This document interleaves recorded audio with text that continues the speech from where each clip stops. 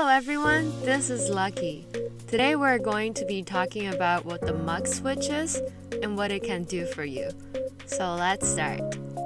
On typical laptops, the video signal is output from integrated graphics, which is inside the CPU. This is also applicable to those laptops with discrete graphics.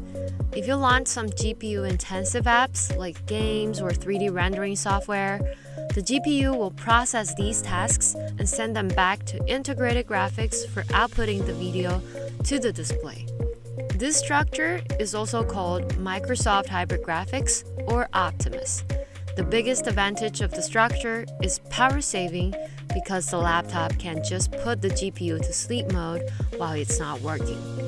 It can save a lot of power and it is expected to have longer battery life.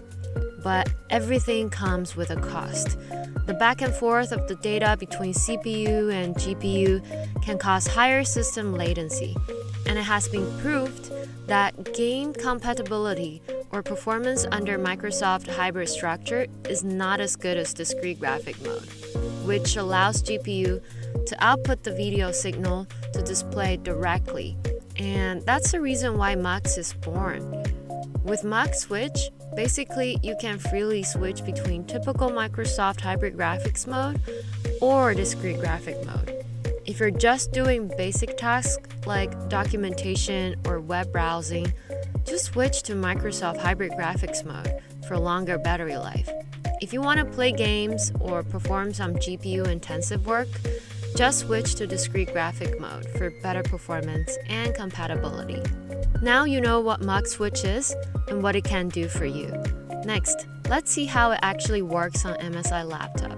Just launch MSI Center, go to the General setting, and find GPU Switch, where you can switch between Microsoft Hybrid Graphics mode or Discrete Graphic mode.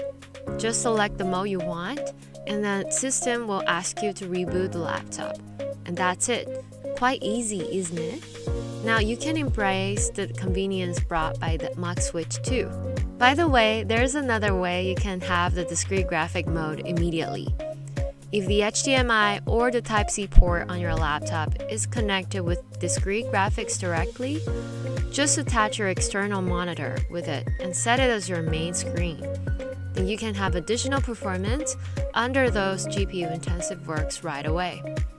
At last, here's the list of MSI laptop models that supports MUX Switch or GPU-connected HDMI or Type-C port for your reference.